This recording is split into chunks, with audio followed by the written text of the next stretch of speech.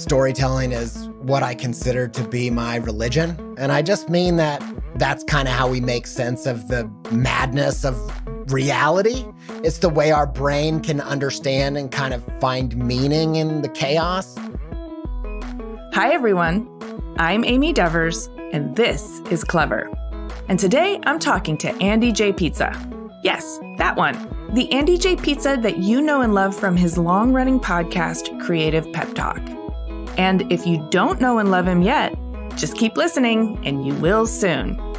In addition to Creative Pep Talk, where he gives you the oomph you need to continue on your creative journey by sharing all kinds of wisdom, personal philosophies, and advice from other creatives, he's also a graphic designer, illustrator, and picture book maker. You've probably seen his work with the New York Times, YouTube, Google, Converse, Apple, and Sony, among others. And he's a New York Times best-selling author of books for kids and adults, including Invisible Things and A Pizza with Everything on It. On top of that, he does speaking engagements all over the world, is a father of 3, husband, neurodivergent with ADHD, and a profoundly delightful personality. Funny, thoughtful, perceptive, and self-aware. Here's Andy.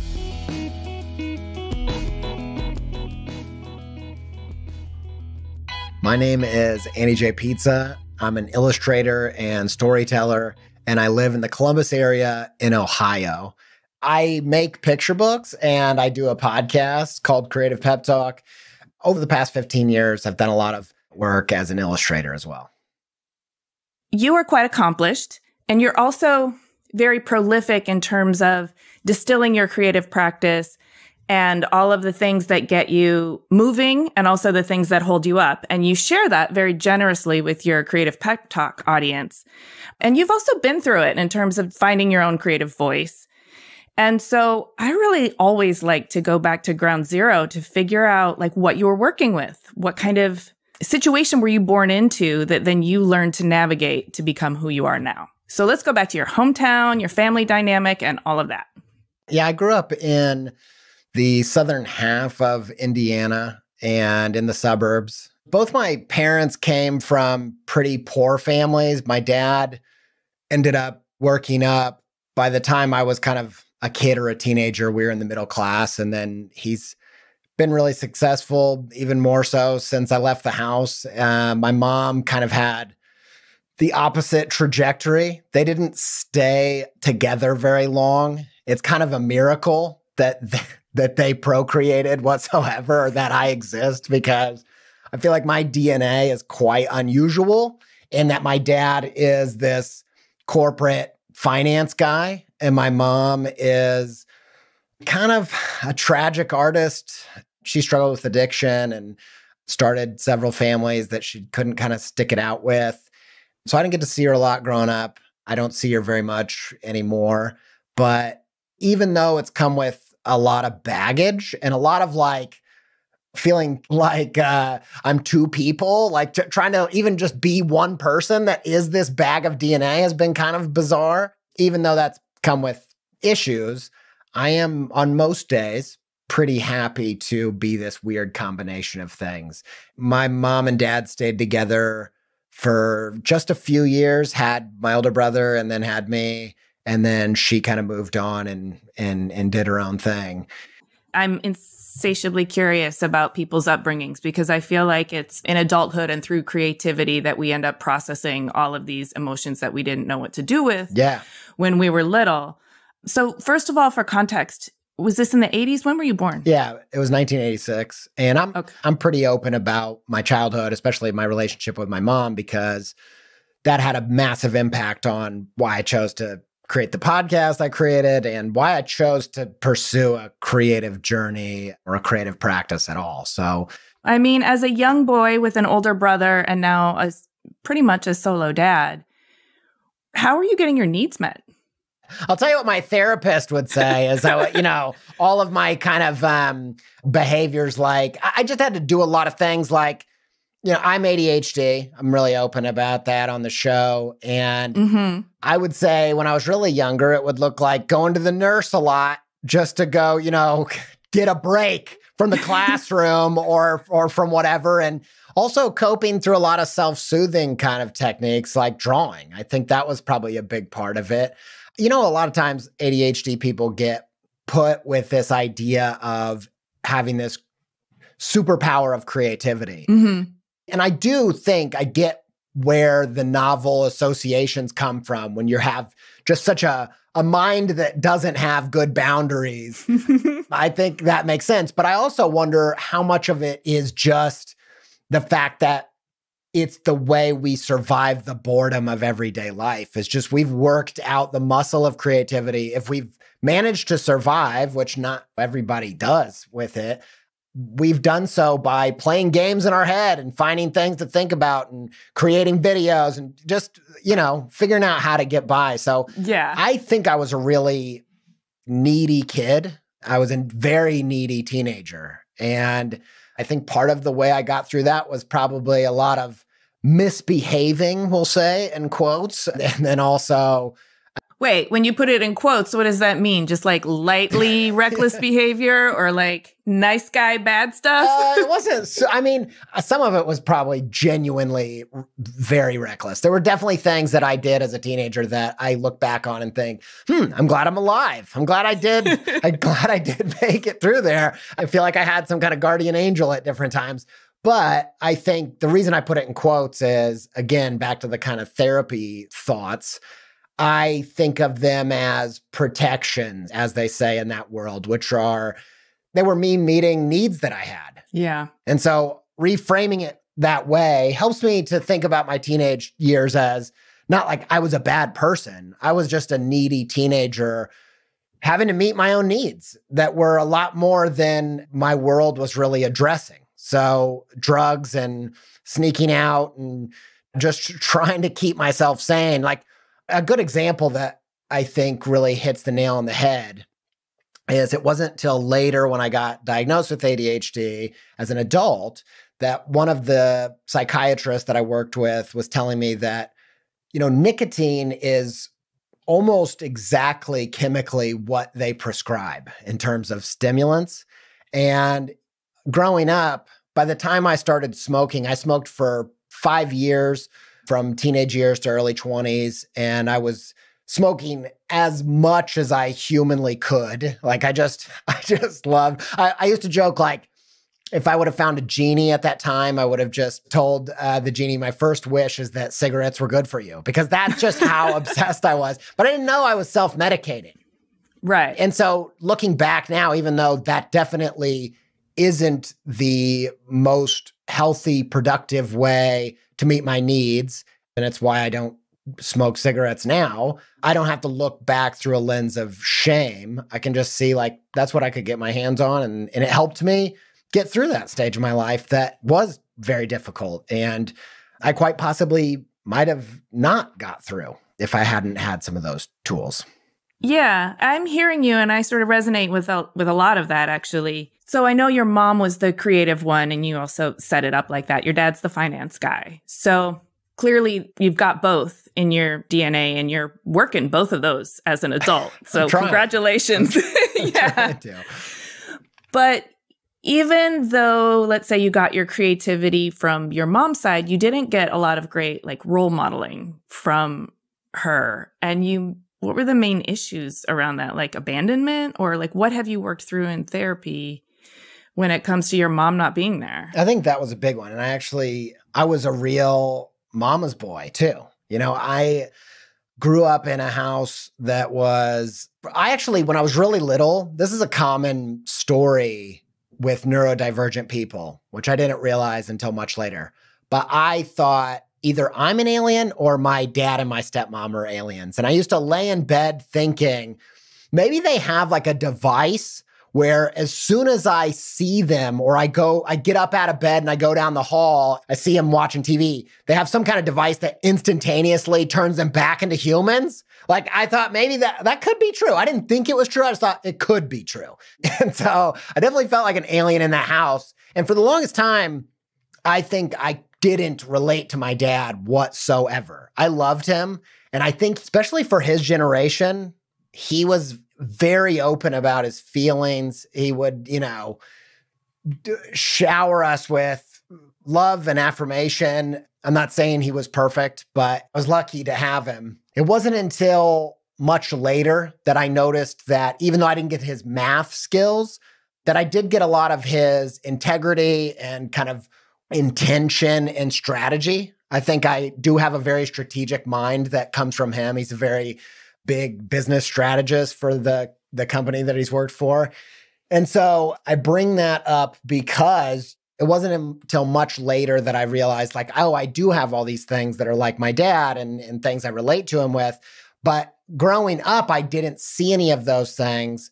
I was growing up in a family that was very corporate America. Like my dad and my stepmom both worked in corporate America, climbing the corporate ladder, math heavy, sports heavy. Like my younger brother is named Jordan after Michael Jordan. Like they're just crazy basketball people. And I am terrible at sports and not interested, can't pay attention. We'd go to these, Indiana Pacer games and I'm just like dancing, watching stuff. Like I would go there and I'd be like, okay, I'm going to watch the game. And then 5 seconds later, I'm like looking at the guys selling cotton candy and just, I just couldn't do it. And so I think I had a deep awareness that I was so much more like my mom. And in the times I got to spend at my mom's house, I felt so at home and so comfortable, but they were a couple weeks in the summer, sometimes where she lived close enough where I could spend like every other weekend with her, but those were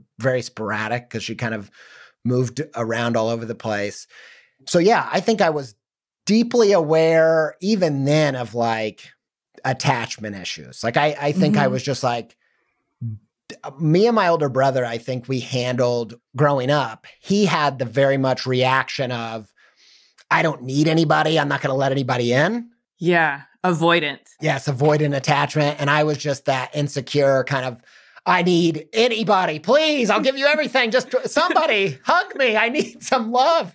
And I think I had to learn the hard way and learn about boundaries and that kind of thing. And luckily, I think I've had a really secure marriage for 15 years that, we've been best friends and trustworthy confidants. And I think that's helped too. That's wonderful. I love your attitude. I must say that when you go back and review all of these hardships, then they were. I know that they must have been very hard. But you always frame it as though there's a happy ending and you're deeply seated in your happy ending right now. Yeah. And so there's a joyfulness that comes through in even your tragedy. And I think that's a really, really great characteristic.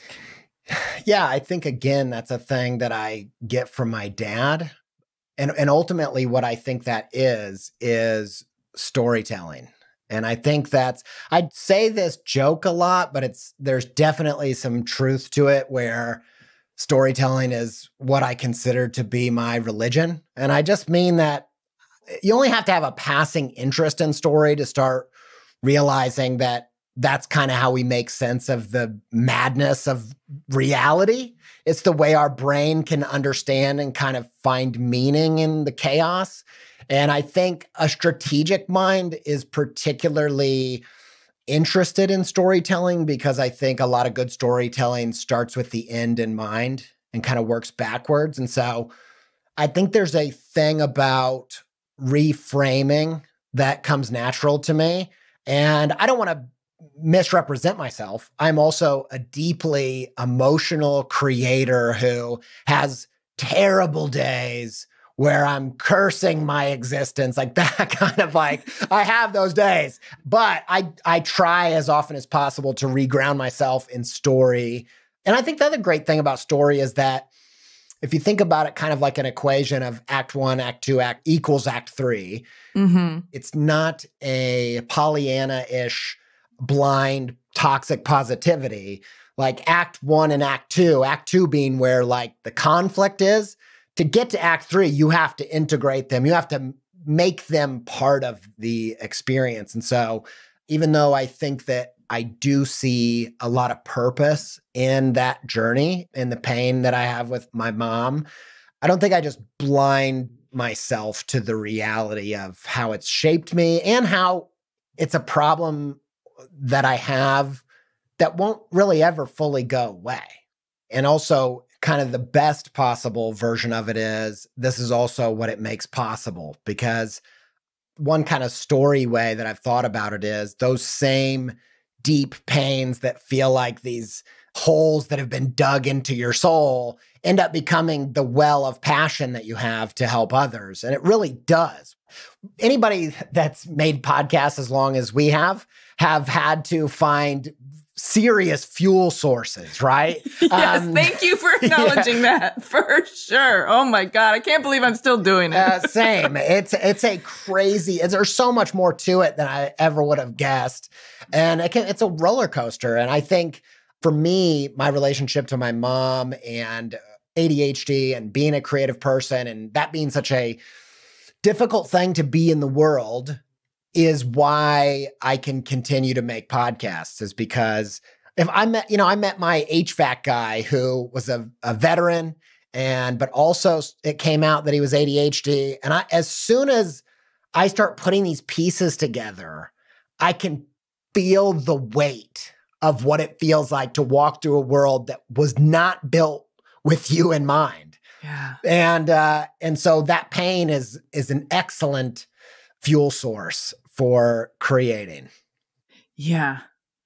So back to the cigarettes and the teen years, the needy teenage years. Was that also when indie rock became a sort of steady companion for you? Yeah, it did. Looking back, I can see that there was a period of time when I was really little that I loved being like my mom. Then there was a period of time where as I watched her just like her life fall apart, being like her started feeling like a curse. It felt like, okay, so it sucks to be like these kinds of people. And that's what I'm like.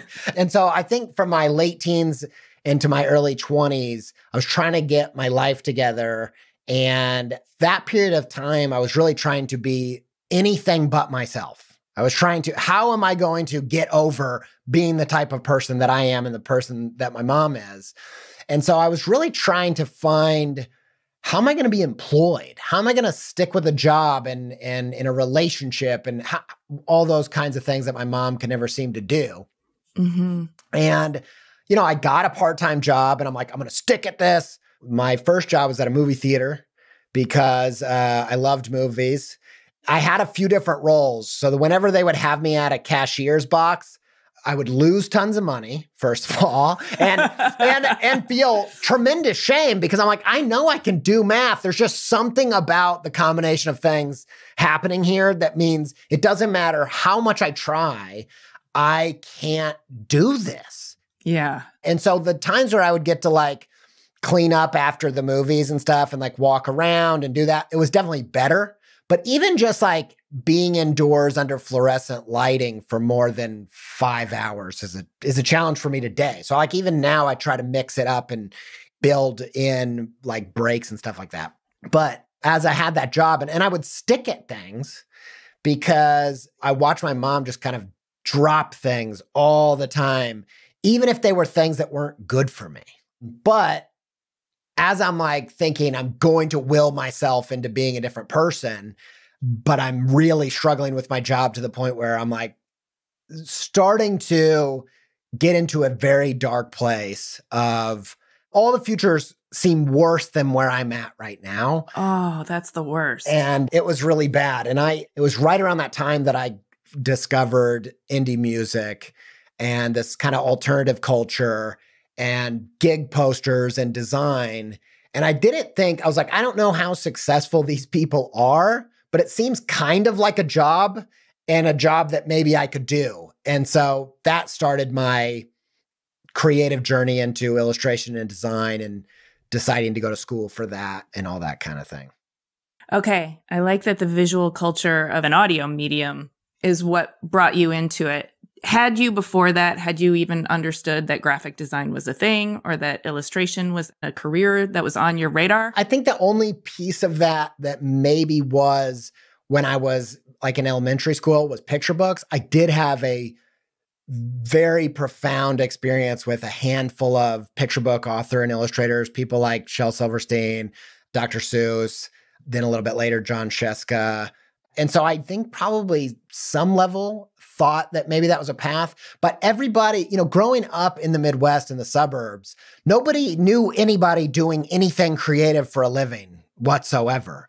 The only jobs that anybody kind of knew about were like, why don't you get into animation? And I was like, man, that just seems like a lot of time sat in a chair. Like I can't I knew I couldn't do that, even though I would draw a lot but I was always making stuff. So I was always making videos, and even, I mean, this is before when you're actually making them on like VHS and trying to create that way. And so I was always making stuff, but I didn't really find a path towards any kind of creative practice until I discovered like the Pacific Northwest indie culture, Modest Mouse, Death Cab, The Shins, all that kind of stuff.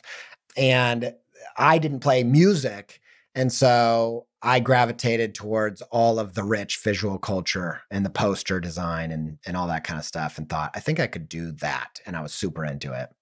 And so then you pulled that thread to school. Yeah. I got really lucky in that at the same year I graduated, my dad had an offer within his company, to do a role overseas in Britain for a few years. And they were like, hey, do you want to try to go to college there? And the main reason I said yes, other than I think I had a romantic version of what England was, as most Americans probably do. Other than that, I thought I found out that in their university, it's a 3-year program and there are no general studies. And so I was like, all right, I'm in. Go straight into creative stuff all the time. I am all in. And I'm really glad I did that, because I don't know. Who knows if I would have survived the college years in America and in the math courses with that much freedom. Like, yeah. I can't imagine myself going to those classes. But yeah, that really worked out. So I went to a school in the north of England, Huddersfield University. And yeah, it worked out really, really well. Is this also where you met your wife? Yeah. So we both went to that school. Mm-hmm. We both were doing creative subjects. She did fiber art. We met doing a different type of art. I don't know if you're familiar with this art form. It's sandwich art. It's Subway. We were Subway sandwich artists. And we worked at it's very romantic. Like we worked at Subways across from town. And so there were a few times where I like met her in passing. The stores came together to do like a sandwich off and to win a bike that had a big Subway graphic on it. And so I met her once, like then, and maybe one other time, but it wasn't until our final year that she ended up taking some shifts over at our Subway over the summer. I think at the time, because of the stuff with my mom, like in high school and all that, I dated a ton, and I was just like very interested in having a girlfriend. And so when I went to college and I got into art and I got serious about life, I really quit dating. And I really kind of thought, I don't really know if I am feeling like any of this romantic stuff is a thing. I think it's kind of like a Hollywood thing. And I kind of really didn't believe in like, romantic love. Then I met her and we fell harder in love than I've ever seen two people fall in love. And then just kind of went into this crazy creative hibernation all that year, like spending tons and tons of time together in the same room, working on our different creative projects and really having a creative impact on each other. It was a big deal, I think, in all kinds of different ways. I want to hear how you and Sophie Miller fell in love, impacted each other creatively, and then somehow landed in Columbus, Ohio. Connect those dots for me and the start of your profession.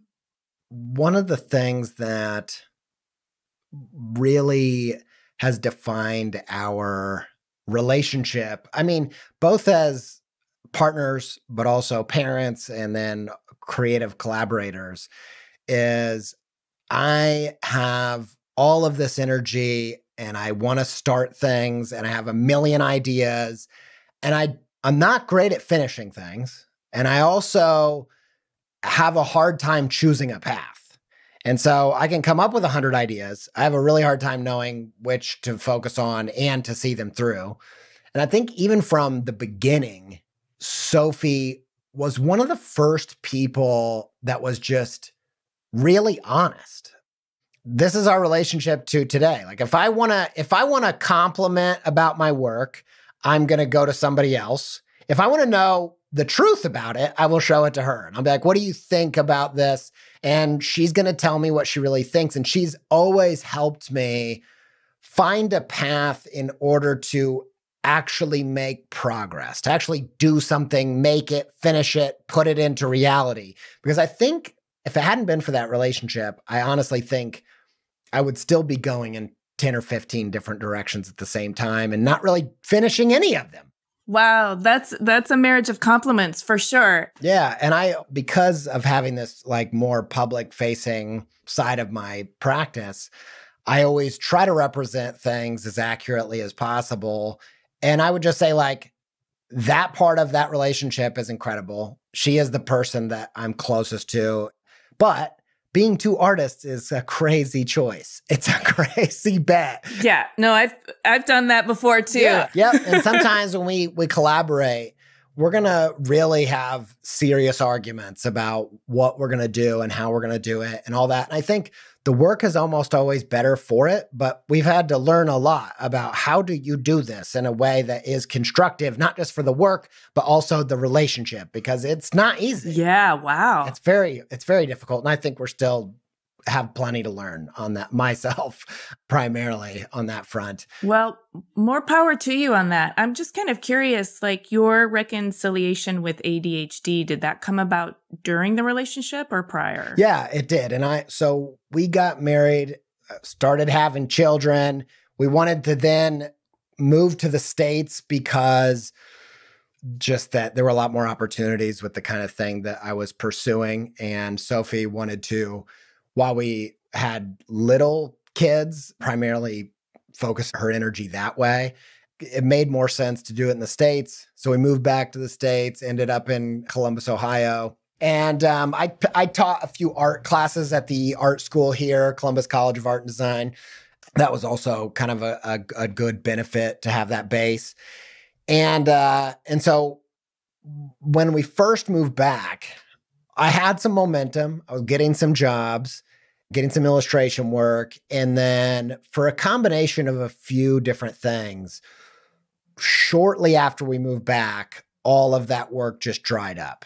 And so I think it was in the recession of 2008. So that was part of it. Yeah. Yeah. 2 kids? We had 1 kid at the time and we were expecting another shortly after. Now we have 3 kids. And, we kind of we had really low overhead, but we kind of bet like on this lifestyle and this path. And it kind of just blew up in my face. And I tried all kinds of things to get the ball rolling again. But a lot of the trends I was working in at the time, like I had just started out, I didn't really have a good sense of my voice. I was just kind of doing commercially driven work. And yeah, a combination of things meant that for about 6 months, I didn't get any jobs and ended up having to just take whatever work I could find.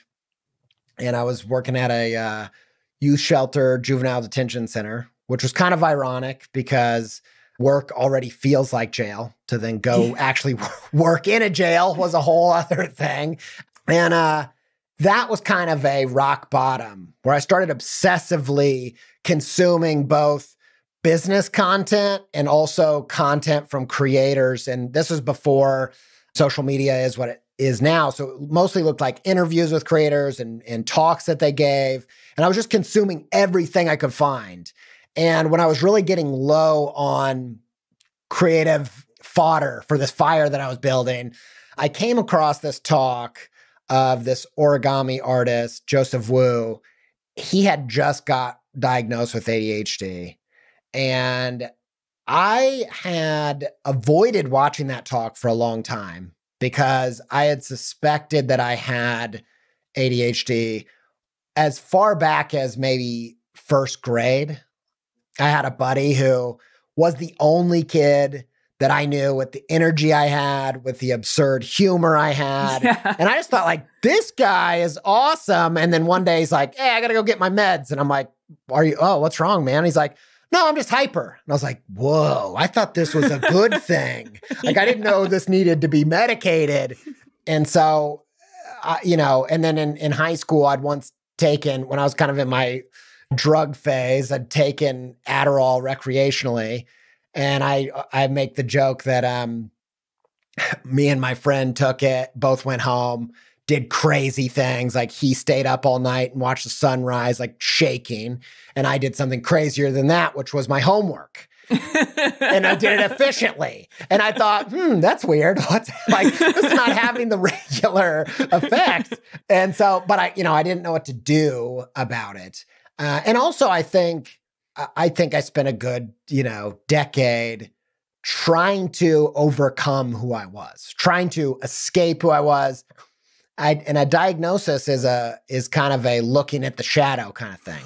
Right. And so it wasn't until seeing that talk and being in this really low place where I'm like, I don't know how I'm going to provide for kids and have a job and do all this stuff. It took all that to kind of start to open that door seriously. Wow, that's gripping. As you mentioned, working in the juvenile detention center, did you see a lot of juveniles that you suspect had undiagnosed ADHD? Yeah, I did. And they had all kinds of different things, honestly. Yeah. Oppositional defiant disorder is a big one in there, and all kinds of things that can kind of get you in trouble. I think I'm not an expert at all, really, other than just lived experience with being neurodivergent. But I think also people with dyslexia and autism have a lot of rebelliousness because they can't survive in the regular system. So right, yeah. So I was seeing a lot of that, and like I said, I do a lot of talks, and so I put some of this stuff in that, and I work out material on the show also, and so I've given it a lot of thought.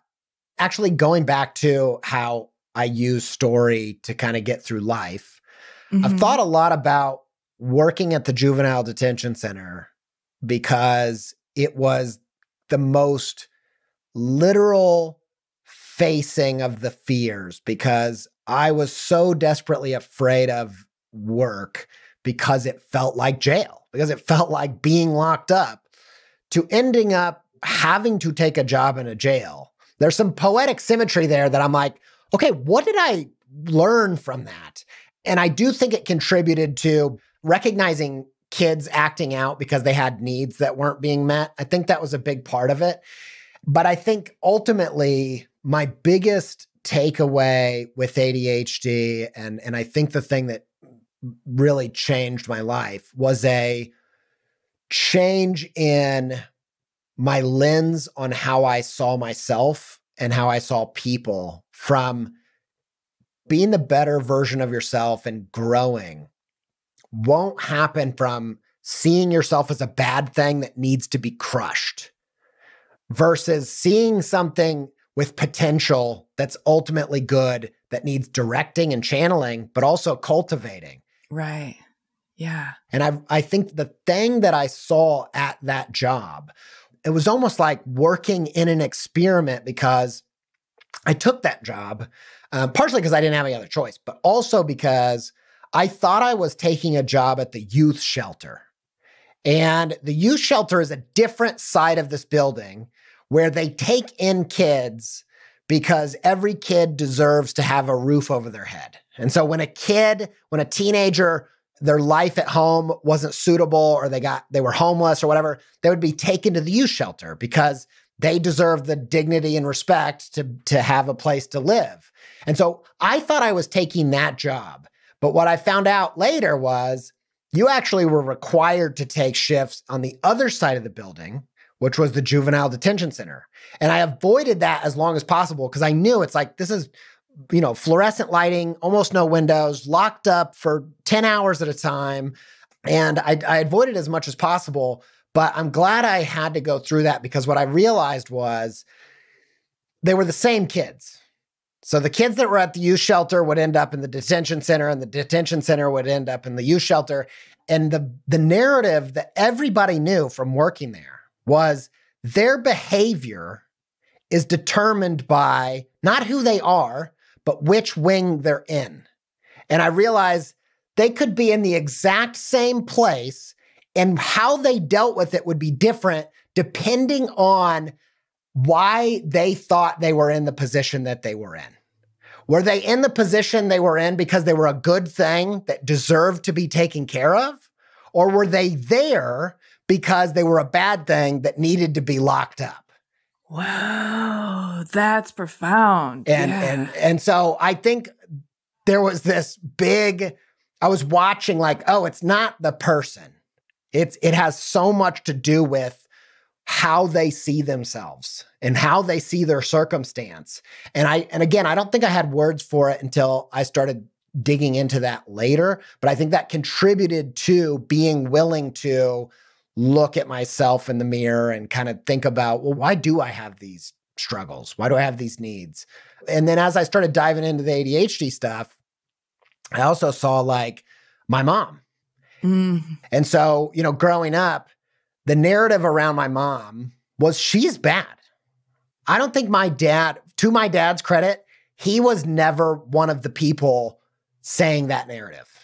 Everybody else was. And he really had a lot of good reasons to say that. He probably had been hurt by her more than anybody else other than me and my brother.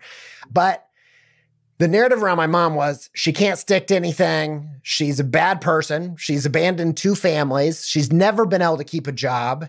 And then as I'm starting to dig into this, I actually start asking my dad things and realize like, oh, it wasn't just that she couldn't keep a job, is that she tried to do these things. She tried to be a waitress. And guess what? Just like me at the movie theater, would constantly lose money. And she would be ashamed. It's shameful to not be able to do simple math and the first level job you can get. And so I started to realize that like, oh, she's not failing at who she is. She's not failing because of who she is. She's failing because she's trying to be something she isn't. Yeah. Yeah. And I think all of that, and so she's working against her nature. Yeah. And her strengths. And so, yeah, I think my biggest thing as an artist and kind of the work that I'm exploring doing next is really about a fundamental shift from a negative personal psychology to a positive one, because I do think it has a huge shift and a benefit. Yeah. So you changed your whole lens. I'm curious about this journey you went on in terms of being willing to face your fears and look at the shadow side, and how you approached that, where you found the courage to stay on that journey. Like, were you having epiphanies along the way? That's the thing about that journey, is it's incredibly uncomfortable, but when you find aspects that you really relate with, it also feels like, oh my God, this puzzle that I thought was unsolvable now has a potential solution. I just need to look at it differently. And that's amazing. That's really hopeful. Yeah. And I'm still on that journey, because I think what it looks like to channel and cultivate self, it's a huge task, and it's always going to be difficult. In some ways, I think about it through the metaphor of like Waterworld, where that old Kevin Costner movie where some people evolved to have gills and they're like suited for this world, and then other people didn't and need a snorkel, and it's okay. It's okay. Yeah. Like, that's okay that you do, so sometimes that looks like self-compassion and being like, hey, I need this thing. It's maybe not the ideal thing, or maybe it'd be good if I didn't need this, but I do. And so self-compassion, I think, looks like that. But ultimately, working through this as a story, the line that is kind of one of my favorite things that's come up in writing and doing talks on it is I can look back and see this was a massive turning point for my creative practice. Because like I said, before that, I was working in trends. I honestly think going to school and also growing up in kind of a religious setting, the one I grew up in, I think gave me the lens of you're a bad thing and you are a thing that needs to be controlled, repressed, and whatever. And that's how you're going to get to be acceptable. Even going to school for art, I think it was a conflict of like, okay, how can you make art and not want to look inside? And so I think I always felt complicated around that. Whereas once I started this path, I started to be able to be more curious about myself. And I think that's a thing that happens with the shadow kind of side in general, is if you're not willing to look at that side of yourself, you're really missing everything. You're missing all kinds of things that you don't even know that you're missing. And the line that I wrote that is kind of central to wherever this project goes, art is this self-expression. And you can't make self-expression that you love if you hate the thing that it expresses. You can't hate yourself and make art that you love. And so I think that this shift was also the beginning of finding a more authentic path to a style and a substance and stories that were more truly mine. Yeah. And so I think that that journey also went hand in hand and was a big ongoing breakthrough for me as a creator. I love it. It sounds like it's a part of your practice now, a part of your process. And from there, your career really has taken off. Yeah. I do just want to highlight for our listeners that you've become really good at what you do. And you've Thanks. been working steadily, illustrating kids' books and illustrations for Apple and New York Times and Nickelodeon, and recently released a book called Invisible Things, which is just a delightful catalog of invisible abstract forces and feelings and things that can't really be described visually, and yet having your visual characters represent them helps us understand them better, helps us name them, and helps us feel also, well, if somebody drew grief like this, then grief is natural, grief is okay, and grief is not necessarily an enemy that needs to be avoided. It's just a different kind of friendship. Yeah. That's a project that's been in the works that has been a collaboration with me and Sophie since I started it, since I came up with the first one. She came up with the second one all the way back in probably over 10 years ago. And then it was released as a picture book last year. And yeah, I think that there are these like social emotional applications for kids, things like emotional distance. That's a thing that's really useful when processing emotions, is trying to get kids to not say, I'm anxious, like identifying with your anxiety, rather than saying, I'm having anxiety. And so giving a face and a name to those kinds of things helps you get a little bit of distance and see, kind of the same way that a creator might think about their inner critic, instead of being like, that's me tearing myself apart, thinking, oh, that's that voice again. Yeah. That's that, oh, I'm noticing, I'm observing it, and just getting a little distance. But like I said, it's been a decade in the making. So the more I've got into it, the more I've started to realize that this is a practice that we've done since recorded history, which is personify things we can't see. So you can go back to just like a great example are the Greek gods and goddesses of like, what would war be if it was a person? What would love be if it was a person? So that we kind of, I think putting a name and a face just helps us have a relationship with those things. It's the same thing as the thing I said at the start, which was the protections, the idea of like making friends with the addict part of myself. Like that actually is, again, it's a type of positive psychology, of not to be confused with toxic positivity. Yes. Those are actually very different things. But a positive psychology says, well, you didn't do these things because you were bad. They were there to help you at the time that you needed them. And if they're not helpful anymore, maybe you need to change your relationship to them. So yeah, I think that it kind of falls into that camp as well. So you seem like a very evolved creative. Hey, I'm trying, man. Oh my gosh. I am trying. Well, so that's my question. What tools are you using in this active evolution, in this, I guess, spiritual self-actualization? Yeah.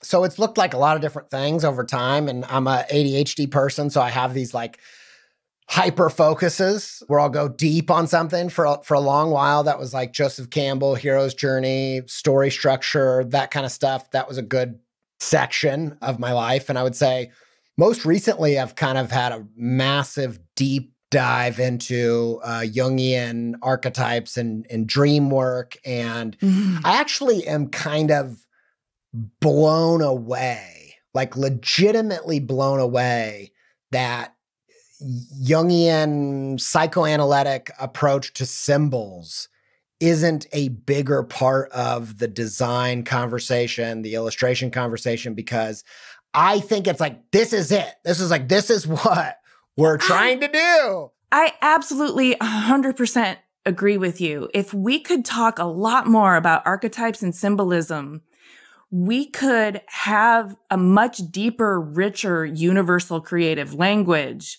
that we could build from. Definitely. I think it just took me a long time for it to click what this was, like, especially in terms of like symbolism in the depth of its power within visual art. I think I just didn't understand it. And so I wonder if it's just resources or different ways of communicating and educating what these things are, because I definitely had a class that went into semiotics and signs and symbols and all that kind of stuff, but I didn't understand what they were talking about. I agree with you. I think it gets framed in different ways. Like, I think in literature, they, deconstruct the symbolism for what its deeper meaning.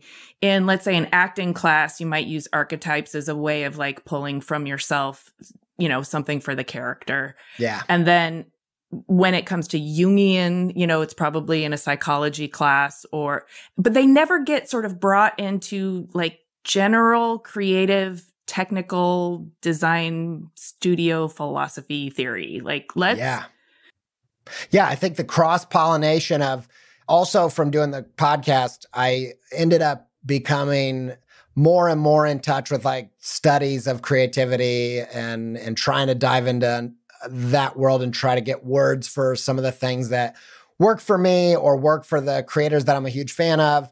And one of the things they talk a lot about is the cross-pollination of different disciplines, right? Yeah. So I think that it would be really powerful. But then also beyond creativity, what I've loved about depth psychology is there are a lot of frameworks that are very non-dual, kind of seasonal approach to life. I think one of the things that has fallen short in some of the philosophies that were given to me growing up were that they didn't account for, you need different things at different times of your life. And so when you're in your late teens, early 20s, or, all the way to 30s for me, you do need ego formation, hero's journey, become the individual, find what you're good at, do that kind of thing. But then you can become the kind of like hero that just wants to know where the next dragon is until you get killed. Like, if I think of it through a creative lens, there's an obsession with this phase, like 18 to 25. And so it's all about, how do you stay there? How do you stay at your peak and your, whatever it is? And I think instead of saying, okay, having an idea of the seasons of life, like, it ends up feeling like kids arguing about summer's best, winter's best. None of them are best. There's a time for each one. And I do think, even in living in England, I felt like they seem to have a better sense of, well, like, here's what's good about being in your 40s. And that's a generalization, and it could just be the people that I knew. But I definitely think there's kind of an obsession with the hero's journey. There's an obsession with this phase in your life where you're becoming a master at being an individual and being part of the team and being part of the community is seen as something that's slowing you down. That's going to hurt you. That's going to hold you back. That's going to tame you, whatever. There's a good book I just finished. I've read 2 books on the heroine's journey. The most recent one is by Gail Carriger. And that book goes deep into like the hero's journey is typically about becoming an individual, not receiving help. Any type of connection is trying to weaken you.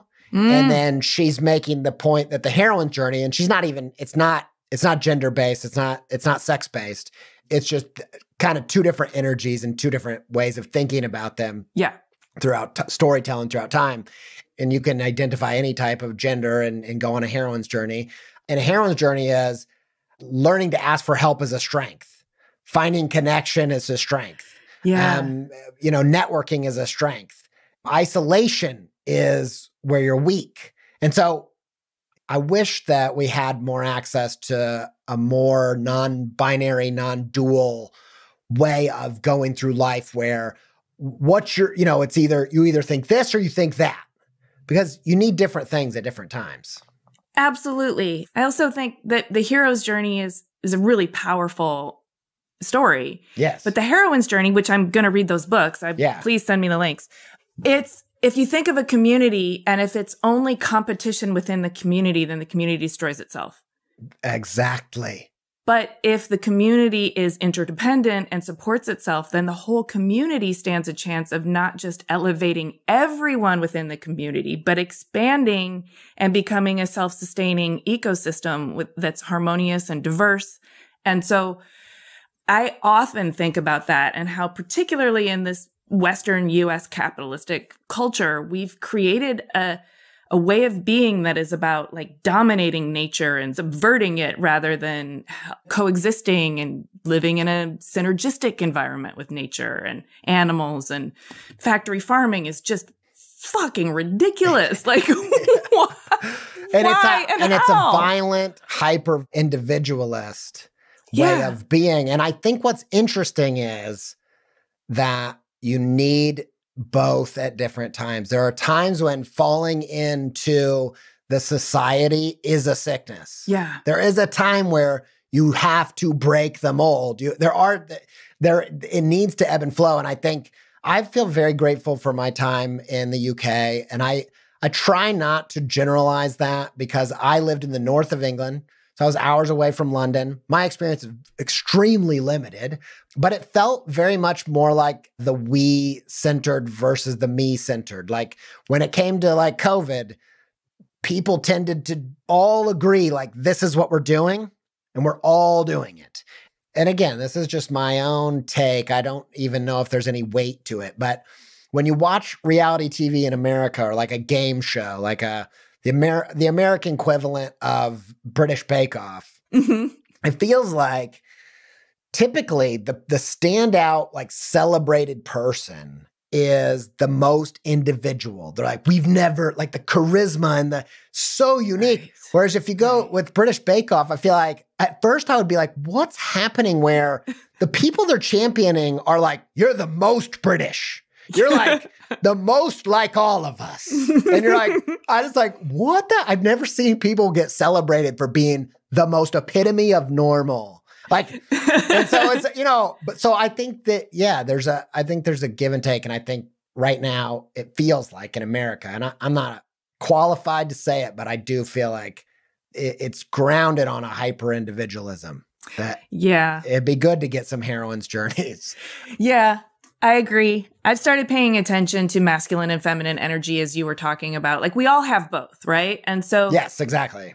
I think one of the things we could as Americans be a lot better at is identifying both within ourselves and working with it to balance it harmoniously, right? So we know when to be receptive and we know when to be directive. And we also appreciate being directive because we've gotten an intuitive hit or something that's a little bit more feminine.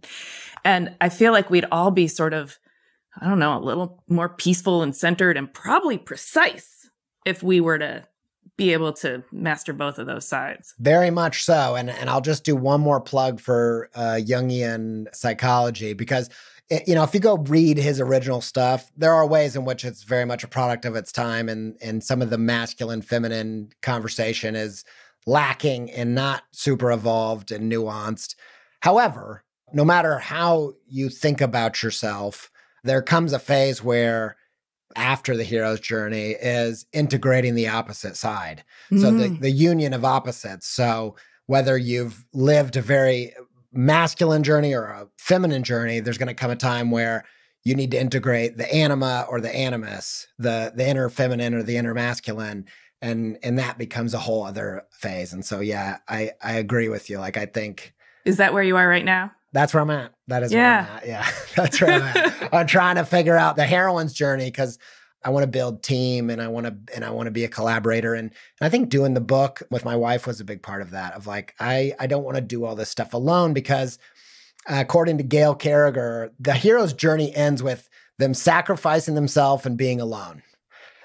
And so I don't want that. I don't know anybody that does. That's not where I want to end up. It's like, it's been written. You can see how it's going to end. Or is that the ending you want? Yeah, exactly. So I'm trying to figure out some of the other, because that's not where I'm trying to go.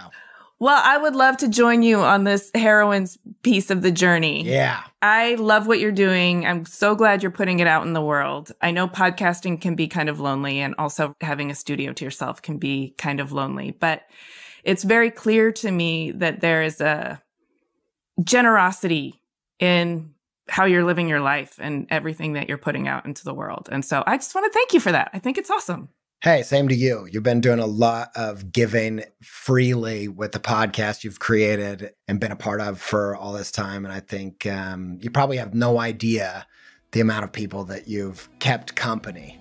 And that really matters. So thanks for letting me be part of it too.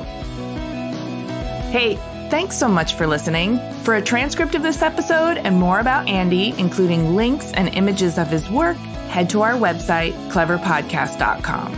While you're there, check out our resources page for books, info, and special offers from our guests, partners, and sponsors. And sign up for our monthly Substack. If you like Clever, there are a number of ways you can support us. Share Clever with your friends, leave us a 5-star rating or a kind review, support our sponsors, and hit the follow or subscribe button in your podcast app so that our new episodes will turn up in your feed. We love to hear from you on LinkedIn, Instagram, and Twitter. X. You can find us at Clever Podcast, and you can find me at Amy Devers. Clever is hosted and produced by me, Amy Devers, with editing by Mark Zurowinski, production assistance from Alana Nevins and Anushka Stefan, and music by L1011. Clever is a proud member of the Surround Podcast Network. Visit surroundpodcasts.com to discover more of the architecture and design industry's premier shows.